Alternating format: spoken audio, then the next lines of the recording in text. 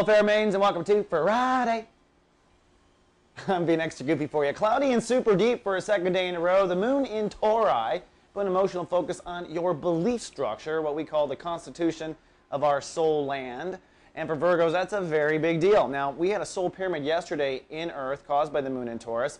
Hopefully you had a bit of a big picture realization about how your heart needs to shift its beliefs and coordinate that with its ego and coordinate with where your inner child really wants to go. Watch yesterday's show for greater detail on that. Today, emotionally, I think you continue to be a little bit spaced out, processing again, learning emotionally. But the real hot topic, of course, is your birthday period.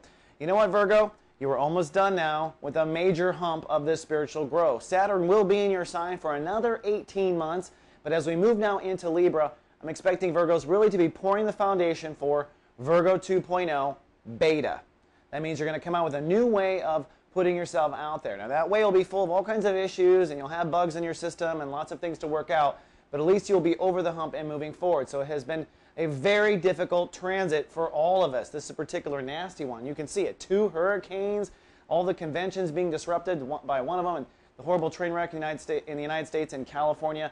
It has obviously been intense. It's not just you. I want you to see the world events that kind of play into your issues with Sun in Virgo. It's very intense. So over the weekend, Virgo, I'd like you to do a little soul work and make your final decisions on how you're going to put your ego out there. What does Virgo 2.0 beta look like? What will you be defensive with? What will you not be defensive with? How do you want to look? How do you want to appear to people?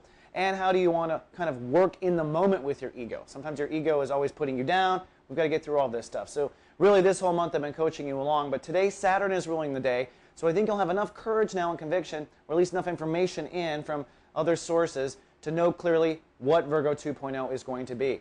Now, over the weekend, after I think you kind of come up with that realization, emotionally you're going to shift into legacy. I'm predicting Virgos to be emotionally focused on career and legacy on Saturday and Sunday. And to give you a little foreshadow, on Tuesday, the Sun moves into Libra and out of your sign. On Wednesday, Mercury moves retrograde. So I think you're going to be kind of inside out coming up next week.